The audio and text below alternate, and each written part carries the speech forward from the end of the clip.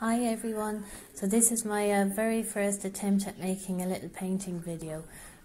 Oh my god, I know it's not the best angle, and I had to buy one of them camera stick things and shove it into an old pot, but I will learn a little bit more, and this is kind of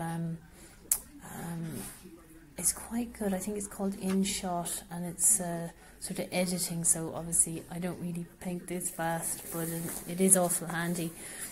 So what I'm doing here is just a very simple spring bunch, and it's all just sort of wet onto watercolour paper. So if you do want to, I promise the videos will get better, and we will do subjects and stuff and any little sort of things you want to do. But if you want to try and get yourself some watercolour paper, some watercolour paints and some brushes, nothing massively expensive, but nothing too cheap either, because that'll just be frustrating.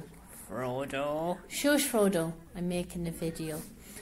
So some kind of, I quite like that watercolour paper. It's in a little booklet.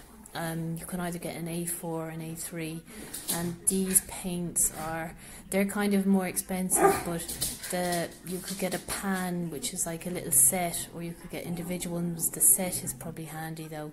The great thing about watercolours as well, shush Frodo, sorry people, I should throw the doggies out when I'm talking next time, but you can see it's really quick.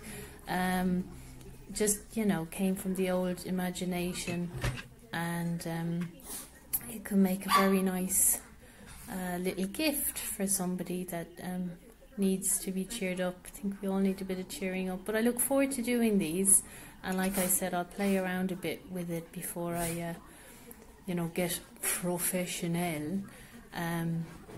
So yeah, bear with me, and if you've any questions on, oh look, that's better, I moved it that way. If you've any questions on maybe where to get things, or Cork Art Supply is a great shop, and Evans, and if you have a local shop as well, SG in Sligo, SG Arts.